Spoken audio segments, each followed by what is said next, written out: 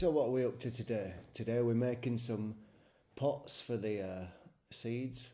I'm going to try and do it a little bit more scientific this year, and just put one seed in every pot, because I hate thinning little plants out.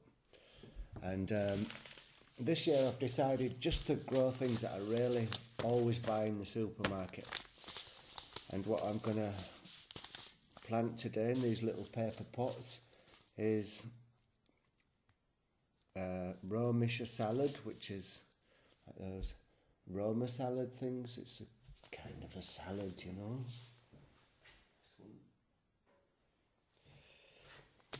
And some spring onions. We'll get all this stuff going today.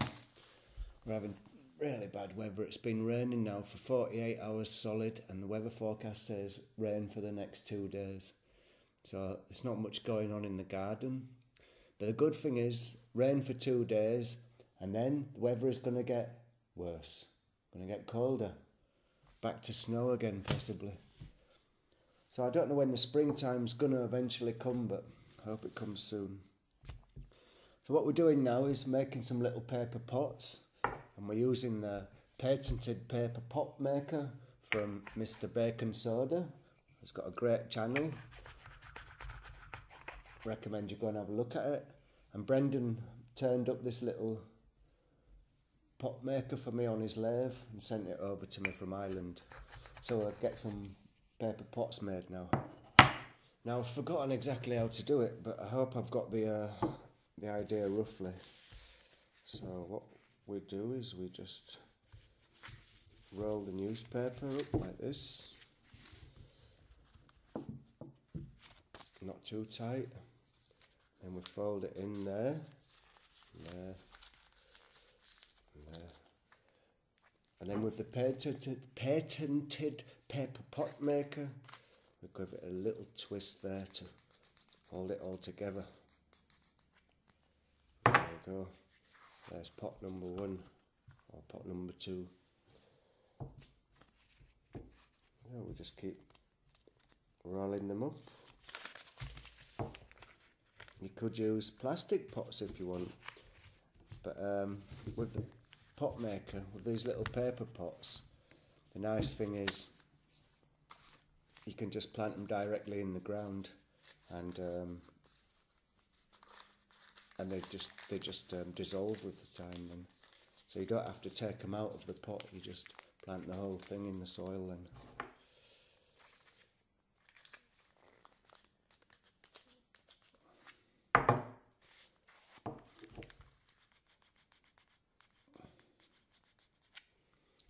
So these seeds that I've planted, I'm not sure if I'll put them in the greenhouse yet,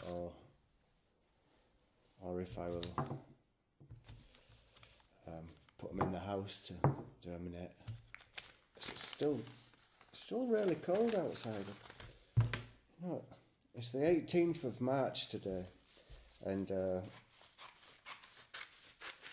that's usually the time of year when all the wisteria pods start popping outside.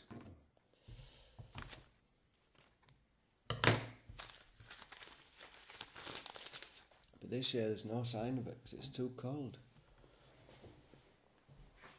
So I've found a way to make them even neater. And what you do is, this corner here, you fold that over there like that.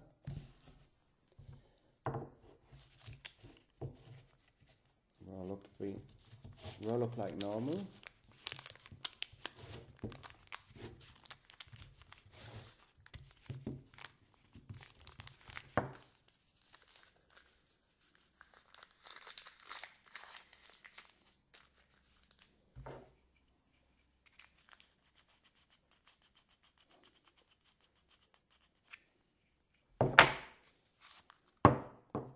Now you've got a nice little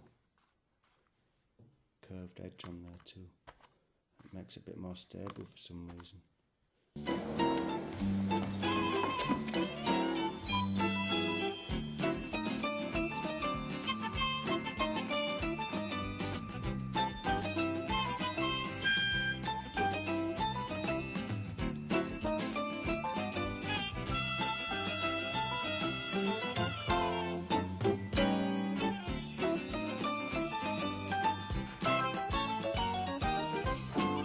So now I'll just go down to the greenhouse and put some soil in these and come back in a minute. So I don't want to get soil all over the table. So let's have a look how big these Roman salad leaves are. Seeds. Maybe the minuscule little tiny things. Oh yeah, they are. So I'll put them off, just put a few on this plate. So I just want to try and get one seed in every pot. There's loads in there. So these little pieces of wood you can see here, I buy these a giant sack full for €5 and I use them as firewood. But they're also really good for little name tags for your seeds. So now we're going to do the rocket science and artificially inseminate these pots. So first of all, I take my dibber, and Brendan Bacon Soda made me a lovely dibber out of ivy wood. But I've looked everywhere and I can't find it, and it's disappeared into one of those Bermuda saucers or somewhere. It's gone, can't find it. So I'll just dib a few holes in there.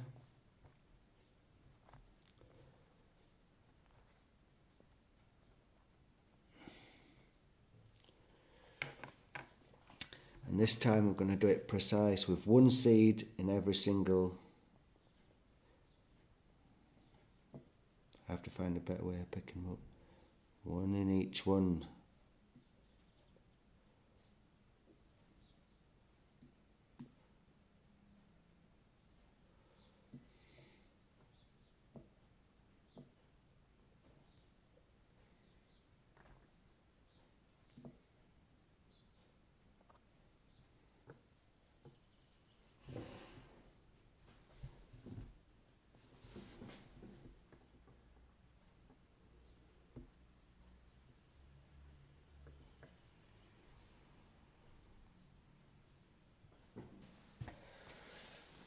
And now a little tiny drop of water to get them going, and I'm putting lukewarm water in there. Water's about 20 degrees. I don't know if that's going to do anything, but that's the ideal germination temperature, so it's not going to do any harm.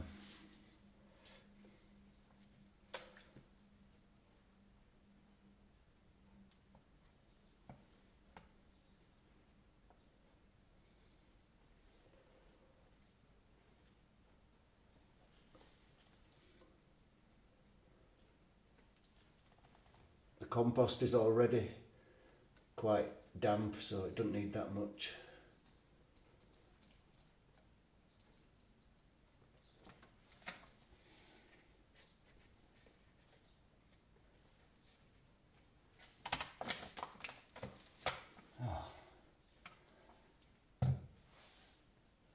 There we go. That's the Roma salad. Waiting to go. I want to just have a quick look here. This is the plants I put inside for winter, and I cut back the avocado. I'll just zoom up a bit. I cut back the avocado in winter to here, and this is how much growth it's put on in the last 3 weeks. Another 1.5 meters on top, which is much too exfoliated. It's much too much, but it's just the way it grows. But that can't really go outside till at least end of April because it's so susceptible to frost. But it's nice to have a bit of green stuff growing in the house, just to remind you that spring will come eventually. So that's me done for today. Have a great day and happy planting.